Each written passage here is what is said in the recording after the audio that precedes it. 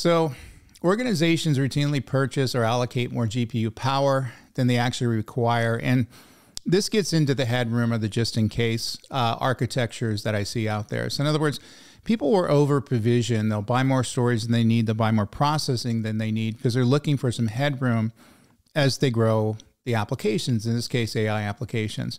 However, what I'm finding in many of those instances, those case studies, that they don't need the headroom. In other words, they're not going to be growing that fast. And you buying, 50 GPUs, when you only need 10 GPUs, or you buying 50 GPUs when you could certainly, do the same stuff and have adequate performance using just 20 CPUs, different core CPUs versus GPUs, which are significantly cheaper. And by the way, take less power.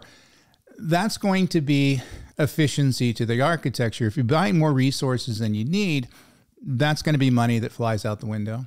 So idle or underused GPUs waste money.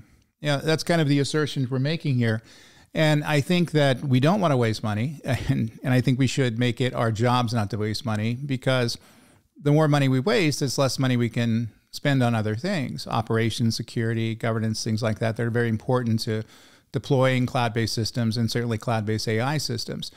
So we get into a bit of bad habits again in many of the issues that we ran into with cloud computing when the public cloud first started to inflect, 10, 15 years ago, was the fact that many enterprises allocated or provisioned way too many resources than they needed, and they had to pay for those resources.